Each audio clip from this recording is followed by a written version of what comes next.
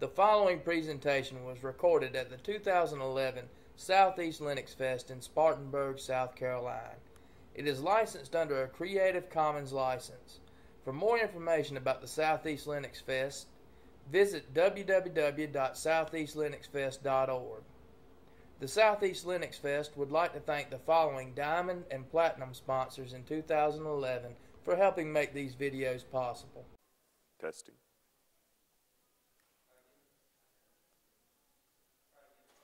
Testing. Tonight's the night I shall be talking about a flu, the subject of word association football. This technique out of living.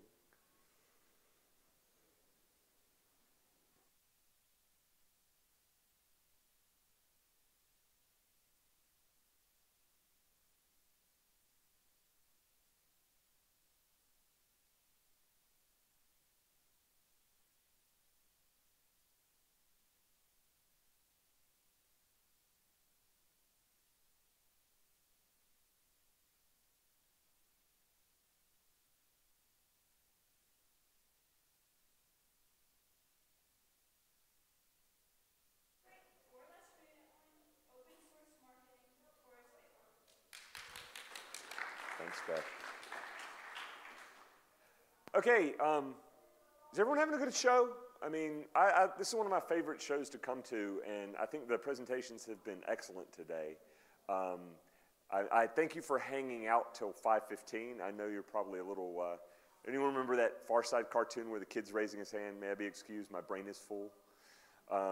That's where I kind of feel today, so I'm hoping that I can keep you entertained for the next hour or so, talking about open source marketing.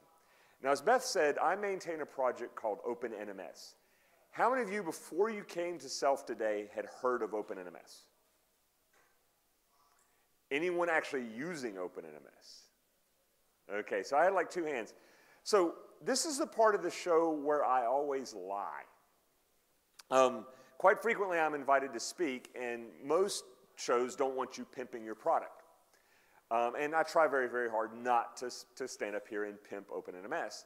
But just by being here in an OpenNMS t-shirt and saying, hey, I'm with OpenNMS, now I've taken the number of these people in this room who've heard about OpenNMS from about 5% to 100%. That's marketing. And that's what I'm here to talk about today. How does one market an open source project? You folks who attended Mad Dog's great keynote this morning, he talked about at the very, very end, this idea of you've got to market yourself. I mean, OpenNMS, you may not know this, is over 10 years old. We registered on SourceForge in 2000, in March of 2000. So we're 11 years old on SourceForge, yet only about 5% of you had heard of us. So that obviously means that we're not doing a great job at marketing, which is one of the reasons why I'm here. So marketing.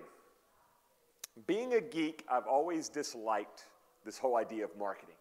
I'm a geek. I hate marketing. Isn't marketing lying? That's what I always thought marketing is, because life is like a beer commercial, right? You've all seen beer commercials, and they always start out like this. Unfortunately, this doesn't show up so well in this graphic, but basically you're at a bar, and you've got your little hipster dude over there, and he's surrounded by all these attractive women, and you got kind of the plain-looking dude over here, you know. But then the plain-looking dude drinks a beer. And what happens? This is like life, right? Suddenly, he's good-looking, surrounded by attractive women. And this gives you, just by drinking a beer, suddenly, you're happy. That's what marketing is, right? That's a beer commercial. Now, the truth of the matter, and being a geek, I'm very much into truth, is that if you drink a lot of beer, you'll look like this. So this is my Wikipedia page. I didn't create this. Please, God, someone change the picture. But this is what beer drinkers look like. This is the honest part about marketing. Now, the problem is, okay, if I'm not lying, if I'm not trying to portray, hey, you use this product, suddenly you're sexy, suddenly you're surrounded by attractive people, what is the purpose of marketing? Why do I need it? Well, you want to tell people about your products, right? So I didn't know anything about marketing. What do? I find someone who looks like they knew what they were doing. I met this young lady at a conference. She was a marketing person. I said, hey, let me pay you to come and look at what we do and go ahead and market it so people will, you know, find out about OpenMS, they'll love it, and they'll come and they'll give me lots of money. Well, unfortunately, I mean, she was a great person and she gave us some great ideas for the website, but her idea of marketing was this, right? Well, you need a Facebook page, and you need a Twitter account, and you need to do all this social networking thing, because then you'll get all these people who will come and they will spend money. And so we spent money with her, we did all these things, and the number of qualified people showing up on my doorstep to give me money didn't change one bit. I mean, I hate to tell you this because this is it's definitely below cloud, but not by much. This new buzzword of, you know, social networking. You have to do so, and the fact that LinkedIn just had an obscene IPO is just going to fuel the fire. So you want to see a lot of people talking about social networking. So I'm not trying to denigrate it; it is good. But for an open source business, dealing with, you know, trying to limit your marketing strategy to just putting tweets out is not going to work. The whole purpose, the whole reason is there's a thing called the sales pipeline. Anyone familiar with the sales pipeline? It's this idea that if you take the possible pool of clients, the ones that actually end up giving you money is much, much smaller. And so you end up with this funnel. And I stole this from the Wikipedia article on this thing, so I want to give credit where credit is due. So basically, if you have a new opportunity, you have someone who might possibly need your service or product. So you get this new opportunity, you communicate. You lose some people after the initial communication. You're like, hi, I'm Tarus, I'm OpenMS Sales, and I want to talk to you about your problem. There's a fraction of those people who will never write back. But a good portion of them do, and you start talking about it, and then you find out maybe they're a Windows shop. Maybe they don't, you know, have enough people on staff to match your product. You know, you start doing some fact-finding and find out what their needs are, and then you develop a solution. At each stage here, negotiation, purchase order, et cetera, this pool of people gets smaller and smaller and smaller. So the social media aspect is, well, if you want to make more money, if you want to have more closed accounts, you just need to make the top of the funnel bigger. And that's why the whole social network is. That's why they're like, oh, you just need to tell people what's going on. Well, we found out that that didn't really work. What we wanted to do was we want to match qualified customers with our products. Now, I'm kind of known for, I have this problem in that when you say you're an open source business, the software you produce should be open source software. I know that sounds rather logical, but there are a lot of usually VC-backed concerns who believe that open source software is a loss leader, that you have this little community edition or something you put out there to get people interested, to make the top of that funnel bigger, but then you actually make your money on selling proprietary software licenses for the enterprise version. And, you know, I'm not that way. We're a services business. Now, as a services business, it's very, very bad if you end up selling your services to someone who is not a good match. Like, we sell support for OpenMS. OpenMS is 100% free. We sell support for it. So but this assumes you have a certain amount of knowledge, that you know what an IP address is. You know, it's more of the services we sell more break fix. You should be able to install OpenMS, run it, and just contact us when you have problems. We have other services such as training and things like that if you don't. If I end up getting an unqualified customer, someone who doesn't have the experience, and we never start off with an unqualified customer. We have run into a few when the person who brought OpenMS into the account leaves, and the person they bring in, maybe they're a Windows admin, maybe they just don't have the experience. And what ends up happening is the number of tickets that get open in our system increases tremendously, and it adds a lot more work for us. At some point, we had one customer that we actually wouldn't renew their support. And I'm going to tell this, I'm going to talk out of school. The guy, one of the things that OpenMS does is if there's a problem, it'll send you an email. He forwarded that email to the support system. So when OpenMS said, hey, you've got high CPU utilization on this device, it would open a ticket. And I'm just like, and we'd have to close it saying, look, you know, here's the scope of work. We're not here to solve your problems. We're not here to do your job for you. And it ended up, basically, I contacted his boss and said, look, your renewal's up. We're not renewing. We're not going to let you renew, because the key word here, qualified customers. We have a certain business model. For us to make money, we need to be matched with qualified customers. And if I just cast my net out there and just hope I'll catch something, it may not work. And that's where I see all this focus on social networks as a marketing strategy fails. How many Twitter followers, it doesn't matter if I have 10,000 Twitter followers if none of them are qualified customers. Now, I ended up having the luck to run into this woman who actually, her name is Margaret, and she had worked with Ogilvy. She had actually been a marketing person at HP. This woman understood marketing. She didn't, however, understand OpenNMS. She had no idea. I mean, of course, she understood the term open source, but she was not a network management person. She was a marketing person. So she sat down with us, and we start, well, what do you do? Well, we're OpenNMS. Well, what's OpenNMS? Well, OpenNMS is the world's first enterprise-grade network management application management platform developed under the open source model. And she goes, no, but what do you do? We do OpenNMS. She goes, no, what do you do for me? How do you help me out? She is, even though she didn't have any computer expertise, she represents the mental place where most of our customers start out. They're like, what does OpenNMS do for me? Well, we do monitoring. No, what does it do for me? One of our big customers is Papa John's Pizza. They could care less about CPU utilization, disk space utilization, et cetera. They want to sell pizzas. They want to sell pizzas online. They want to sell pizzas frequently. When the Super Bowl goes around, they don't want their system to go down because it interferes with selling pizzas. Sitting here and talking about a particular type of technology does nothing for them. So one of the things Margaret said, well, what do you do? Not what you are, because we are this piece of software, basically. But what we do is we help customers use this software to what end? And so she had us sit down, and she drew this thing that'll stick with me for a while. She drew this thing on the board. She drew these squares. And she said, come up with the top 4 strengths of your product. Now, I'm going to put it up here, and I'm going to click over to the next slide, and these 4 boxes are going to be filled in.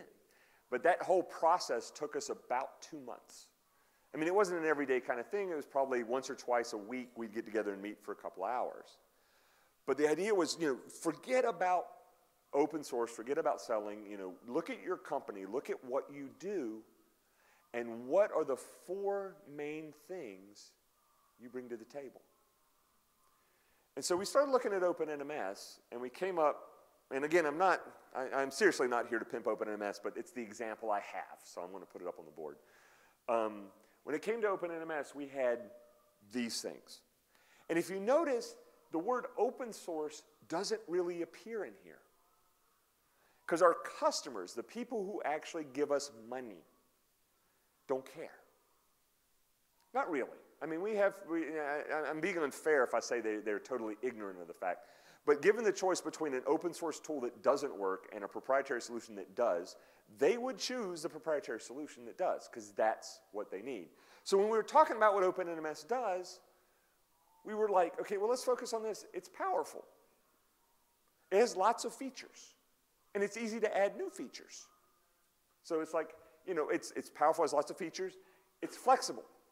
We can take those features, and because in a large part to its open source nature, and another part due to its architecture, we can fit OpenNMS to various and different environments. Again, one of the things that Mad Dog was talking about, the square peg in the round hole. He could have lifted part of that from my normal sales pitch. When I'm talking to someone, I say, look, most management tools require to take your processes and adapt them to the tool. OpenNMS is a network management application platform. We're flexible. We can adapt what we do to your workflows and your processes. And in the end, it's those workflows and your processes that make make your products valuable.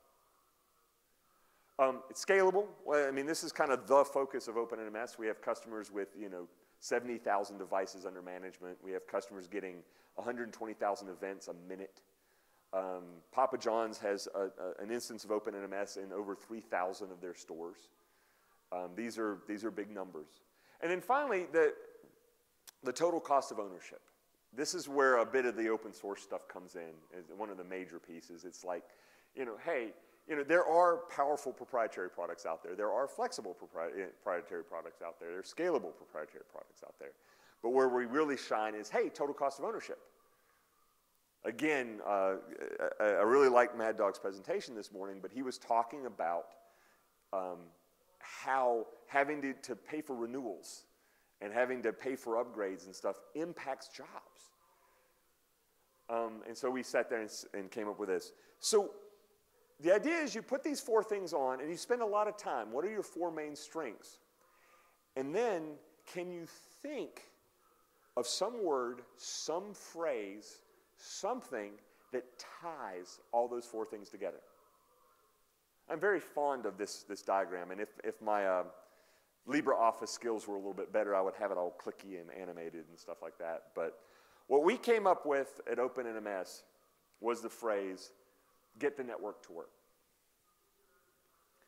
It sounds kind of logical, and you probably even don't even have your brain around what that even means, because we didn't want it to just be a catchphrase.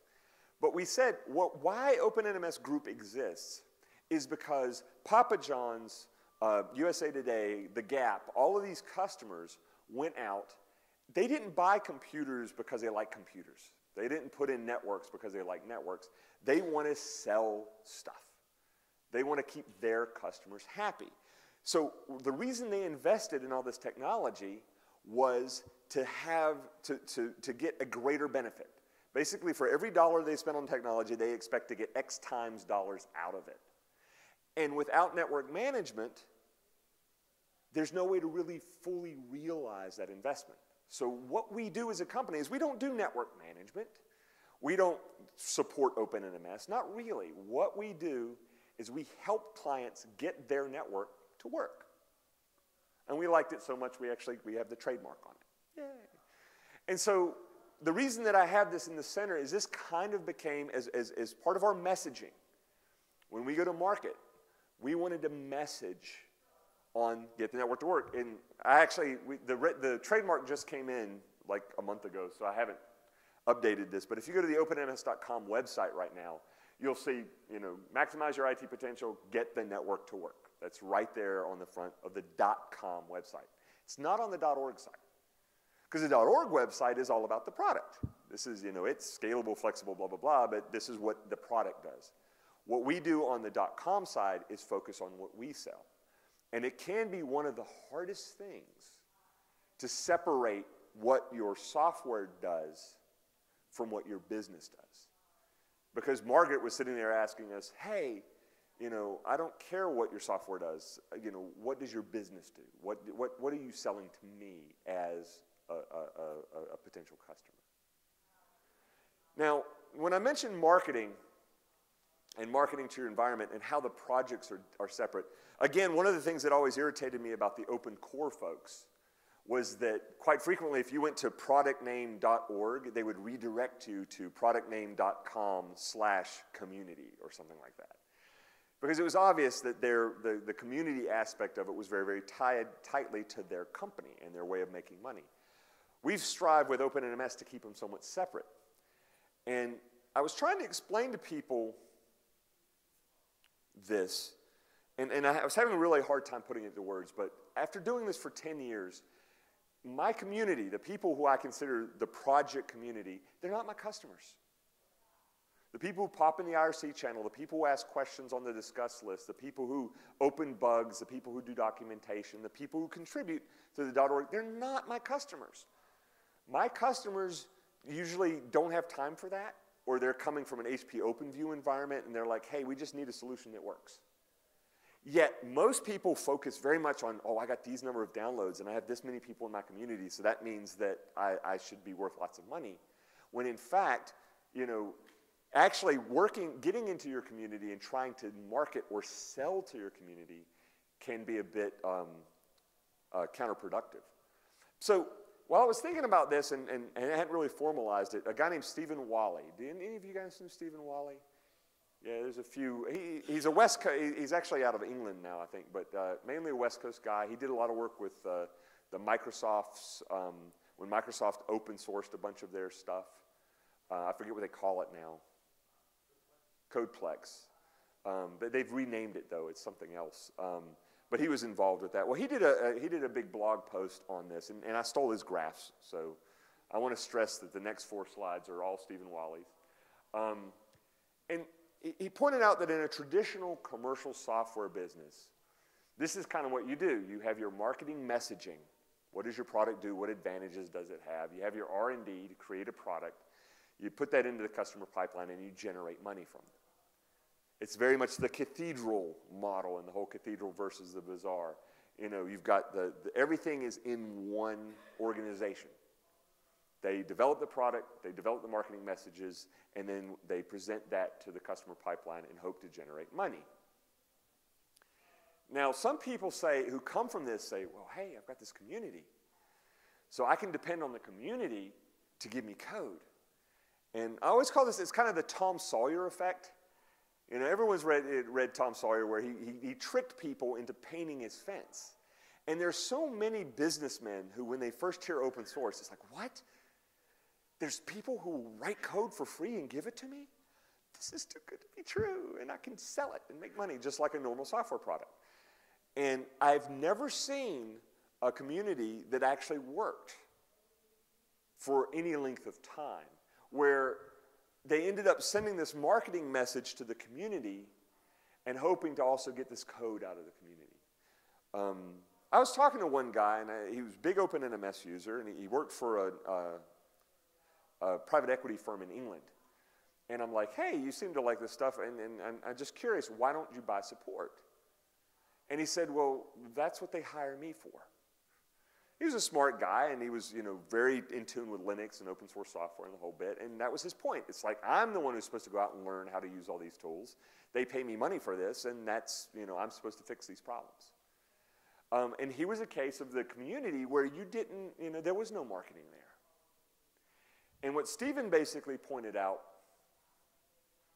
was that there should be a different model, where the community is kind of at the heart of this, where what you end up doing is you work R&D together with your community. And we do. I mean, at OpenNMS, most of the work done in the OpenNMS project is done by employees of the OpenNMS group. The reason is they get 60 hours a week to work on it, whereas a lot of our other people are part-time. But we still get significant feature contribution from people who don't work for me. Part of that is we set up the governing body of the OpenNMS group, of the OpenNMS project, is called the Order of the Green Polo. I actually didn't wear mine this week, but many years ago I found that we had all these people who were contributing to the project, and they, you know, I didn't know them. I didn't have any connection with them. I don't know why they were interested in OpenNMS, but they were, you know, spending 5 to 10 hours a week on the list on IRC, submitting code, that kind of stuff. And I said, I want some way to recognize them. So I took the British Royal Order of the Garter, and I combined it with the Masters Hunter Green jacket that you win for if you win the Augusta Golf Tournament, and we formed the Order of the Green Polo. And so if you ended up getting nominated to this organization, then you got a free polo shirt, you got an OpenNMS.org email address, you got full repository access, the whole bit. And we're about 20 people now, I think. Because now, we started off with about 8, and then over time we've added 2 or 3 a year as things have gone on. And you have to get voted in by the existing members. And a lot of the product decisions are made by this group, but in concert with the .com site. Because we have, you know, there are things that would probably make the project better, but I have customers who actually pay me to add features, and I'm a pragmatic businessman, you know, and so we focus on what our customers pay us for first, and we rely on the community in many ways. Luckily, most of it's parallel. Most of what our customers want is what the community wants as well, but we do rely on that on R&D and conversations about how functions should operate, what our messaging should be, etc. And then we use that to actually go into the customer pipeline. And now Stephen has whoops, so I had only that one. So what we ended up doing when we worked with Margaret was try to identify who we wanted to target. Now, a lot of people will tell you, a lot of business people will talk about verticals, and there's a lot of strength in that. The idea is, okay, if you have a tool that's useful in many ways, but maybe it's really useful in a medical setup, then maybe you'd want to focus on, that as your vertical. At OpenMS, we've tried to be very, very broad, but we had to have some way to qualify customers. And OpenMS is a platform, and it really requires at least one person dedicated to this. So if someone calls me up and they say, hey, yeah, we're a 3-person IT shop. We spend 99% of our time doing Windows desktop maintenance. Tell us about OpenMS. I'll basically say, go buy SolarWinds. I mean, I know it's proprietary, but it's pointy-clicky, and it's pretty, and it's relatively inexpensive, and it runs on Windows just perfectly, and you guys will like it. Most of the customers who pay us the most money, they have, not only do they have a person, they have an entire department that all they do is focus on the health of the network. And those are the people we target. And by being able to, and we didn't know that, because, I mean, when you start out, the idea is, I want to sell to anybody. But the problem is you have limited amount of time, and you really don't want to spend a lot of your limited time focusing on people who aren't a good match. You want to focus on the smaller pool of people that have a much greater chance. And you can't really do that when you're out there just tweeting away, and you can't do that with Facebook, and you can't do that just trying to talk to everybody. So another thing Margaret gave us was, Margaret came to us and said, one of the things that really sells is customer stories. So it's very difficult, especially with a lot of our customers, to actually get them to let us use their name, and actually say they use this product. Some people are so security sensitive. They don't want anyone to know what products they use because, hey, if there is a security breach and they know, and someone says, oh, I'm going to do a Google and say, oh, this is using this product. I'm going to try and get into this, site. So I can understand that, but we did, on our website, we actually focus front and center. We have pictures of several of our clients. And the idea is that we've got the city of Grapevine, Texas. They use OpenMS to monitor traffic lights. And this sounds kind of silly. Why would you want to monitor traffic lights? Well, Grapevine, Texas is right outside of Dallas-Fort Worth. It's where the stadium for the Super Bowl is. And if you guys will remember this year, just before the Super Bowl, they had a huge snowstorm.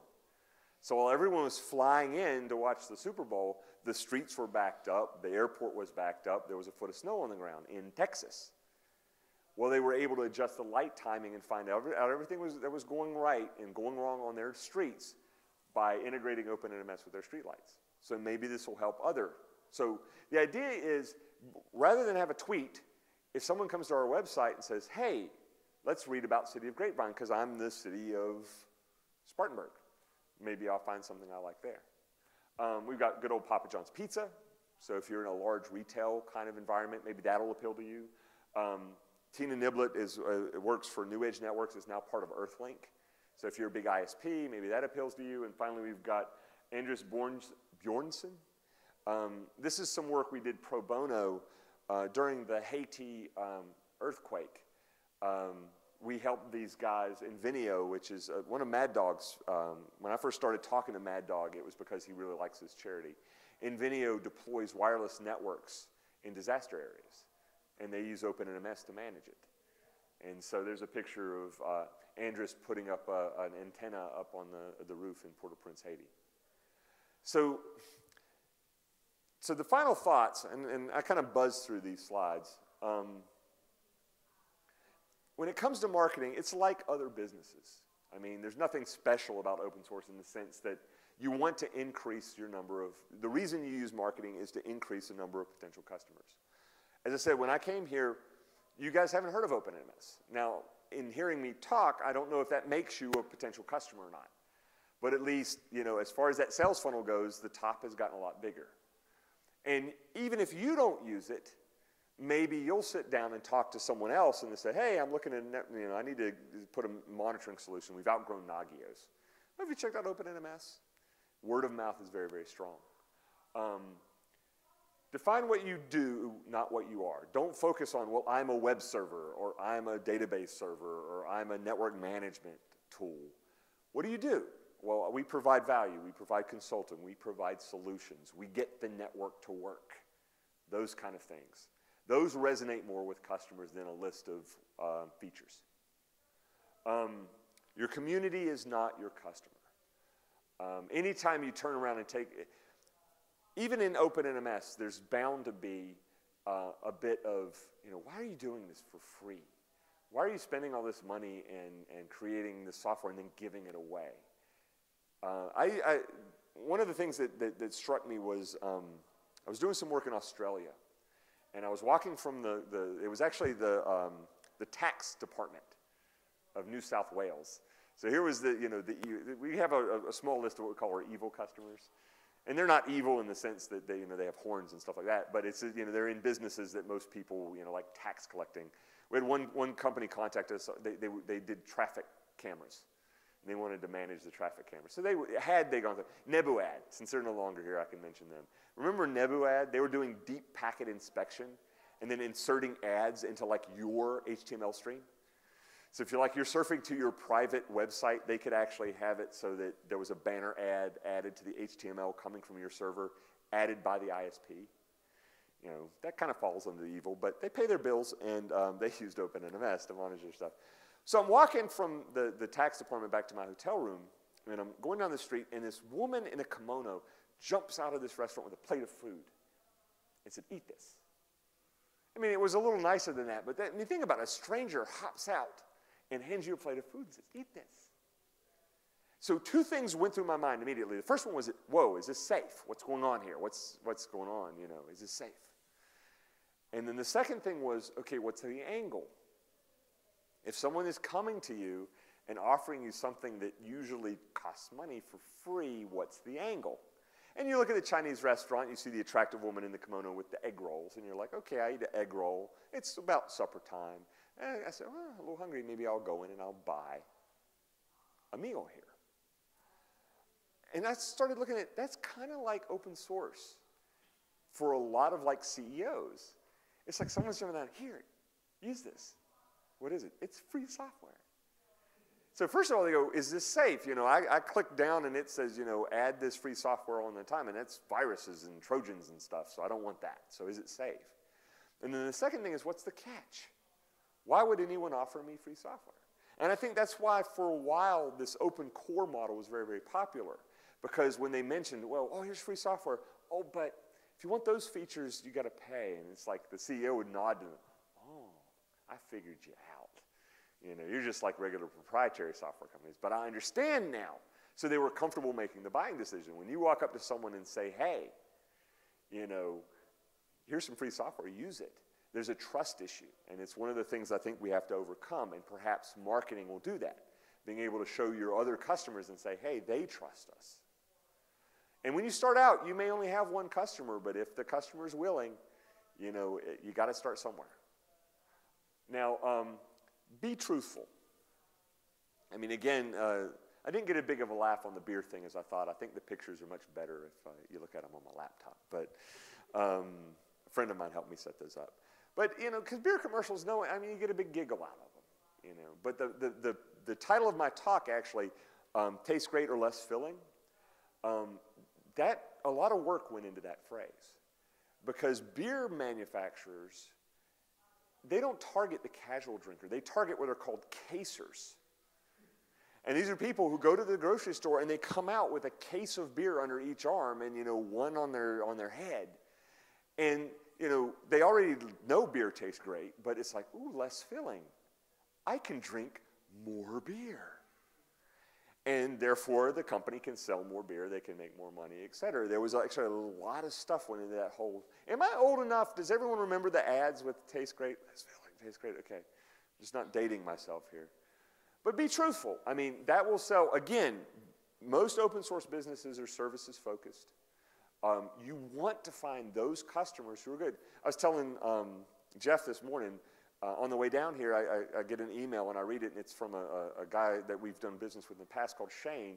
Well, Shane, he worked for an investment firm in California. He left. He kind of disappeared. We kept up, through LinkedIn for a while. He's now in New York, and he says, hey, I'm at this new place. We need to open NMS support. Send me an invoice. Easiest sales process ever. Not send me a quote so I can get it approved. Send me an invoice, and I'll get it paid. And that came from the fact that, we had built this reputation up. He'd done business with us before, et cetera. But I would take one of him over trying to get 20 people who are bad fits to work. So focus on your marketing message to target exactly those people. And you may have to figure that. We had to figure it out. I mean, we went through this process, a year ago?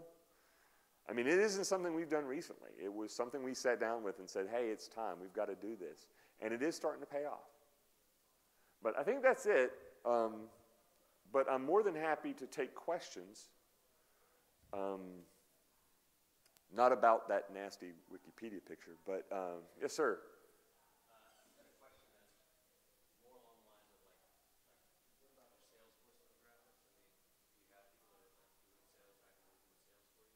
Okay, the question was, do we actually have salespeople who are actively doing sales? The answer to the question is no. Last year, at the end of 2009, beginning of 2010, we went from 5 people to 10. Unfortunately, my revenues didn't double. But part of that was we hired a sales guy and we hired a marketing guy. They're both people I've known. We had every confidence that this was going to work out, and it just didn't. What we found is that at least in selling services and selling open NMS services, it takes a very certain type of individual, and a traditional salesperson just doesn't, someone who's used to pushing a product doesn't work very well.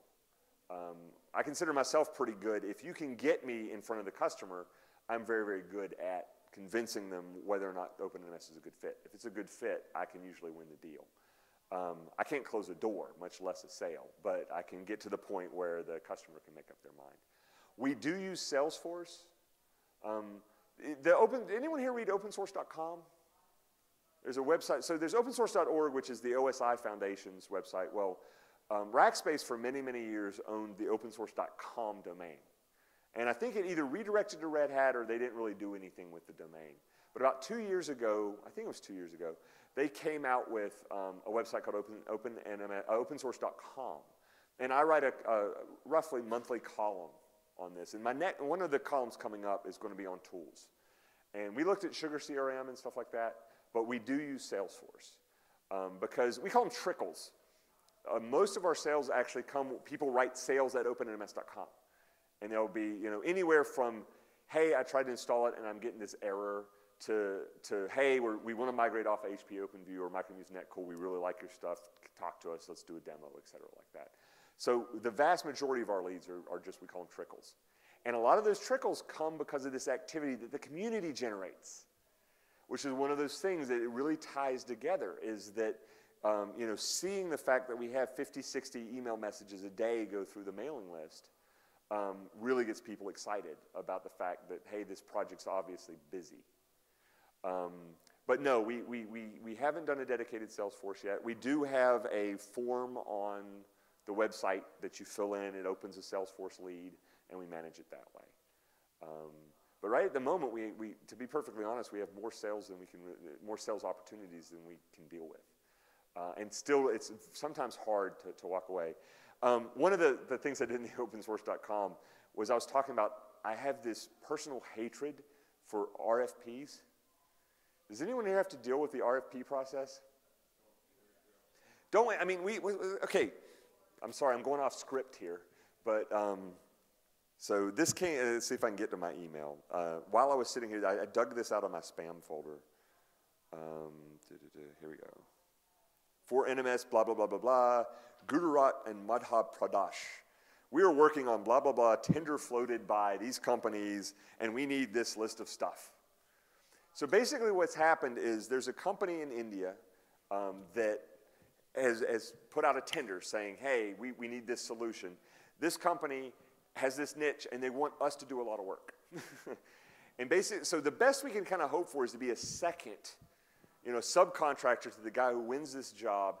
And trust me, if you've ever been in that situation, anything that goes wrong with the project is going to be blamed on you. And if you hope to get paid, your contractor is going to basically require that you do a lot of extra work that they probably should have covered in the first place. I can't think of an RFP process that we actually went through that netted us any money. So when it comes to sales process, because it's open source, and I say, look, it's open source. Download it. Try it out. We charge people for demos. Not the usual, give me an hour WebEx and just kind of, talk to me. That's pre-sales. But does anyone, the traditional proprietary software thing, they do this thing called a POC, a proof of concept. And so you would fly, and you had these sales engineers who would fly to the place. They'd spend 3 or 4 days. They'd install the software. They'd get it to work. Of course, it all had license keys that expired in like 30 days. And the idea was that if in 30 days they either bought the software or it stopped working and you moved on. And you could keep a guy on the road 2 or 3 times. Let's say that would be 8 opportunities a month. And if you landed one, it would pay for itself in the license fees. You can't do that with open source, because if I show up on your site and I install it and I get it working and I show you how to use it and I leave and you don't pay me anything, well, how do I make money? The solution's there. I don't have any blackmail of license keys to do it. So we have a project called Getting to Know You, and it's 2 days. Costs $4,000 plus expenses. But we'll come out and do this. If you buy a bigger project later, we'll give you some credit toward that. I mean, we work on it, but it's basically you pay for our time. That's part of our product. We get the network to work.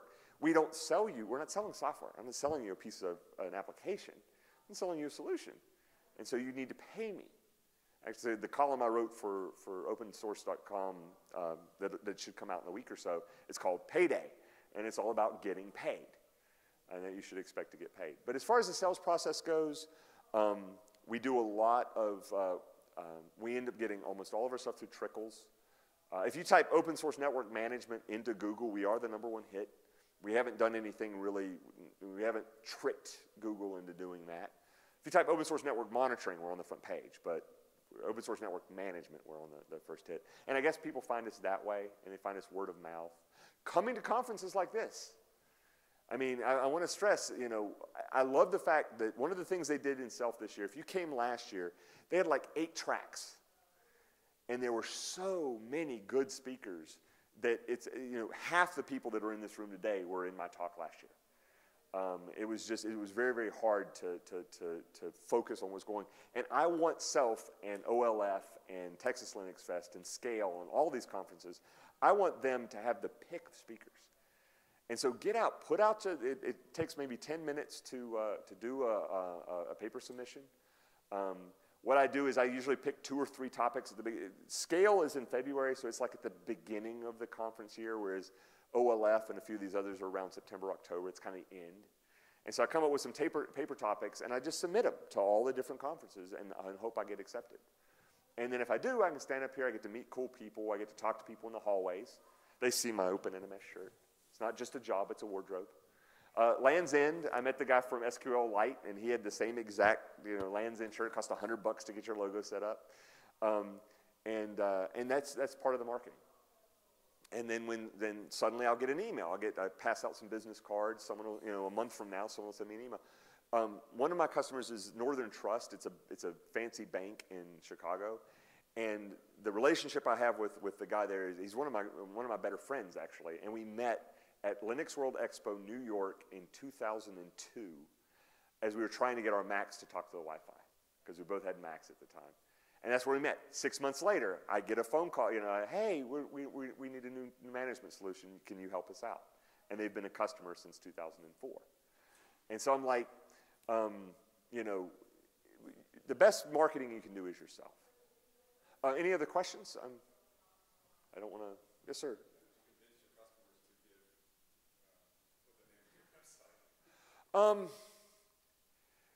Part of it's kind of tricky.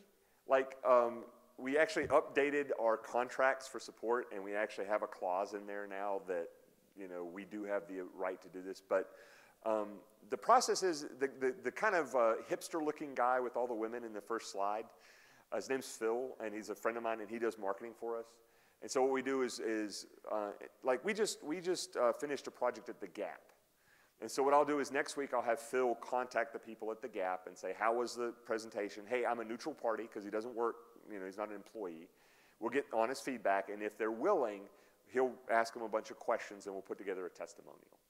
And we put them up on the website. I actually have a couple of testimonials that we're just literally waiting on approval. Because the process is, he does the interview, he writes it up, we edit it, we send it back to the customer and get them approved. But we have one customer in a private equity firm in New York that we're not even allowed to use I can't tell you they exist. It's like the name of the company, which is top secret. It has 2 letters in the initials. So 2 letters. I'm giving a lot away there. He says the name only appears on the check. They're not on the door. You know what private equity firms are? They're where a bunch of rich guys hire a bunch of smart guys to make them richer guys. And if you've ever gone, they usually have really dingy office space with top-notch gear. You walk in, there'll be 6, 7 monitors and all this other stuff because they basically write computer programs to take advantages and discrepancies in the market and make money. And so they really love open source software because they don't want to let an HP into their environment. They don't want to. I remember I was at one firm in Chicago. We have a number of these firms. One firm in Chicago, and I was showing them how you can send events to OpenNMS just by connecting to a port and spilling some XML. And in 20 minutes, he had modified his app to start sending custom events into OpenNMS, and he loved it. But we weren't even, it's one of those customers, I can't tell they exist. So, yeah, it's hard. I mean, we've got great customers, but getting them, and sitting in an environment like this and saying that, USA Today is a customer, that's not a problem. Getting USA Today to let me put their logo on my website, totally different matter.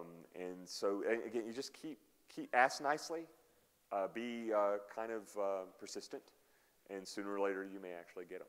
I mean, I have two stories that I want to put up pretty soon, and we're just waiting on pictures because we have there's a little, if you ever go to OpenNMS.com, there's a little rotating picture that goes through.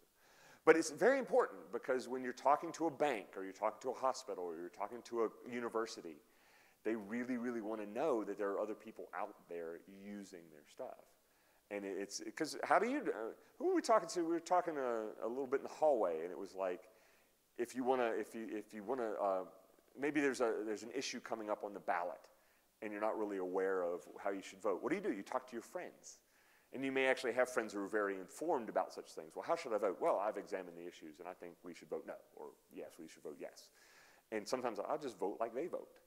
And so a lot of people like to do what they do. And as Mad Dog was saying this morning, volume, volume, volume. Trying to get your word out, get as many customers as you can, but you want qualified customers. So is Wicked having, you got all these great customers and no one will let you talk about them?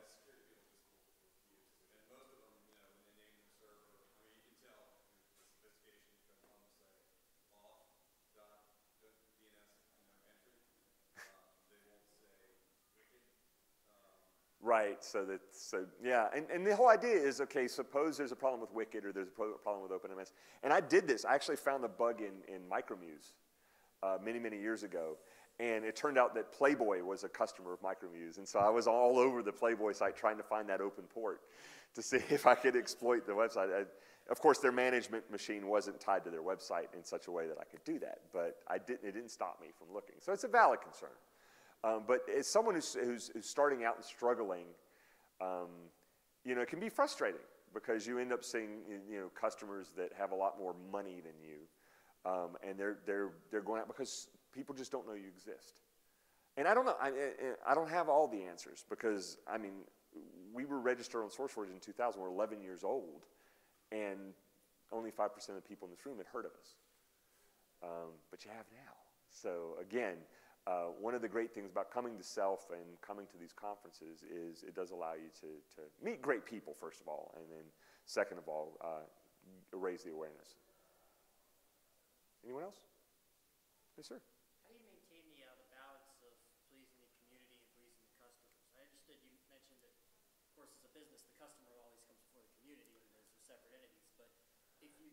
Well, they don't come at the expense of the community, but what we work on, So it's a good question. I mean, the question is, how do you balance community and the commercial side of any open source project?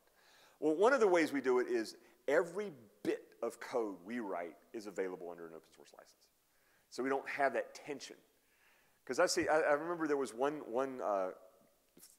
we call them Fopen source, F-A-U-X-P-E-N, Fopen source.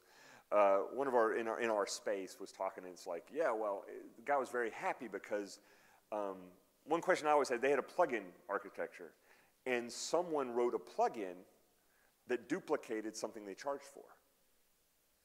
You know, so there's a tension if between the community and the company. It's like, well, crap, if I'm a standard VC-backed model, I went in front of these people and said, here's some hockey stick graphs. You know, you give me money and we'll start off like this, and then we'll spend your money, and then we'll do like this, and we'll all make money. And part of it's going to be, I'm going to license this feature. So you do your little open source, your Fopen source thing, and then suddenly some guy in the community says, oh, I wrote that feature. Here, I'll commit it. Do you accept it?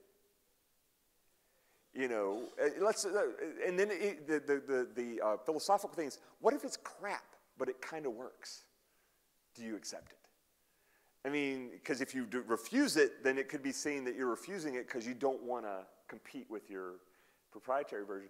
But to me, open source is all about not reinventing the wheel. And here you had some guy had to spend a lot of effort to duplicate what you'd already done. And to me, that's a broken model. I mean, I'm not upset over having some open aspect of your product, of your commercial product to gain users. I'm not against that at all. Just don't call it open source. So what we've done is, the first rule was every bit of code .com rights is available to .org. We don't, it's the same repository. We don't hide anything. So we don't have any features that are hidden. The second thing is decisions such as licensing. There was another decision we recently did. It turns out that next week, starting next Sunday, is our annual developers conference called DevJam. It's up in Minnesota. And we have 18 guys from 5 countries: Germany, France, New Zealand, England, US, and Venezuela, so 6 countries.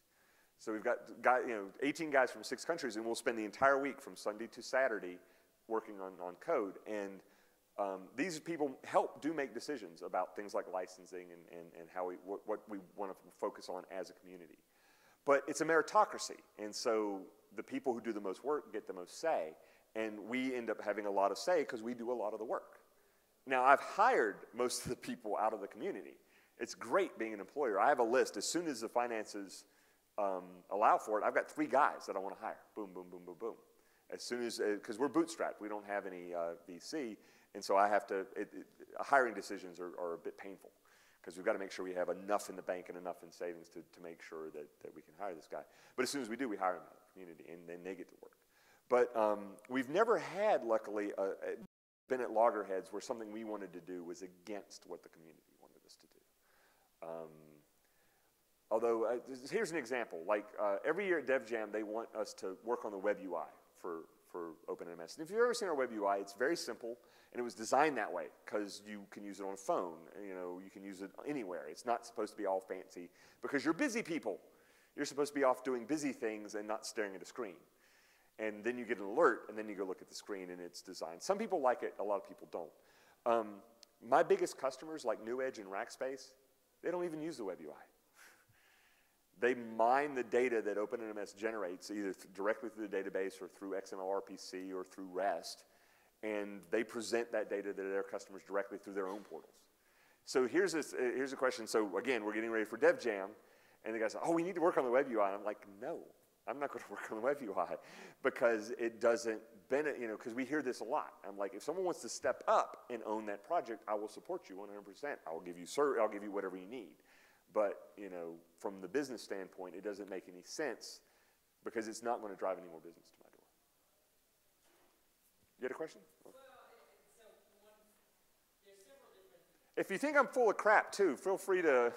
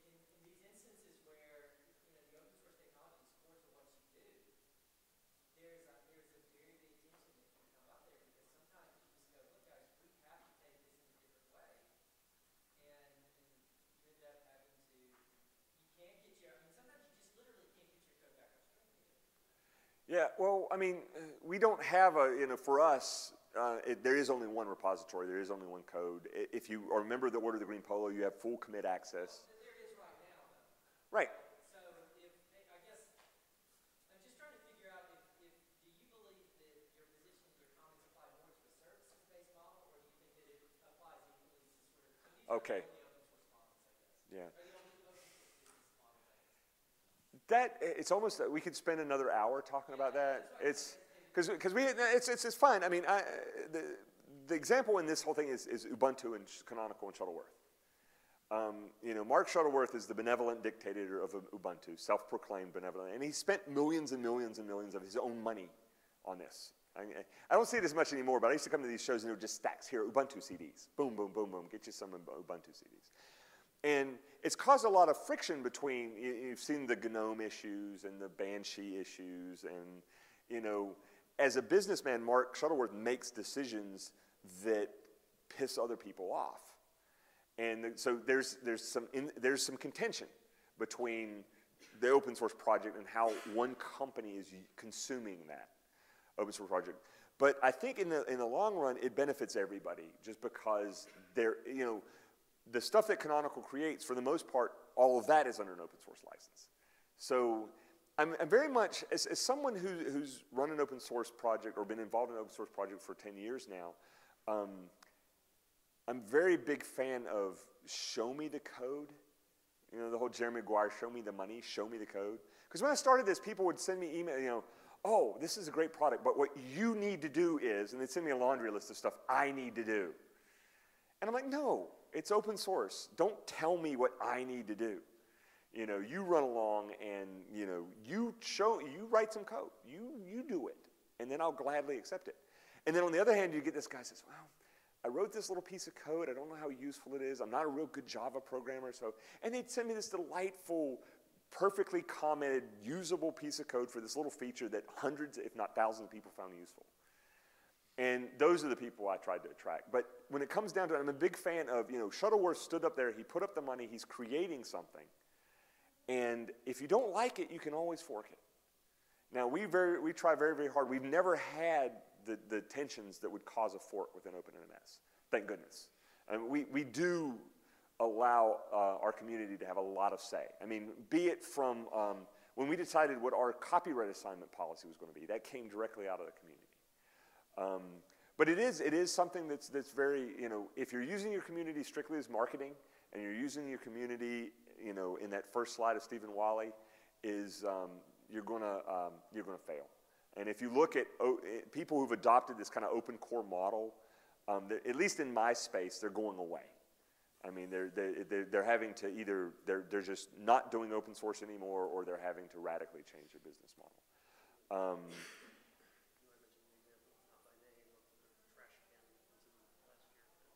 Oh no, I don't want to name names because we're not by name, but we're all again, we all have different business models and things like that, and anything that creates more open source code, in my mind, is a good thing.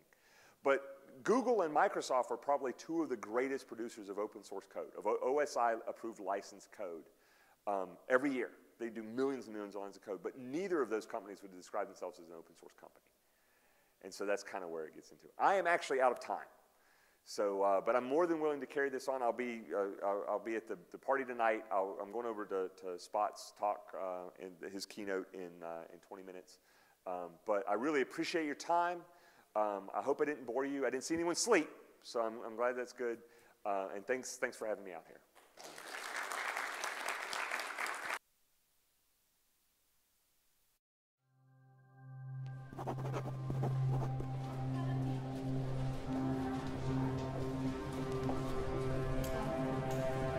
What about this? I can help with I like that. it. We have the same problem. What would happen if we did this? You gave me a good idea. I found a problem. How do you do that? It's like this. I disagree. I never would have thought of that. Let's put the word out.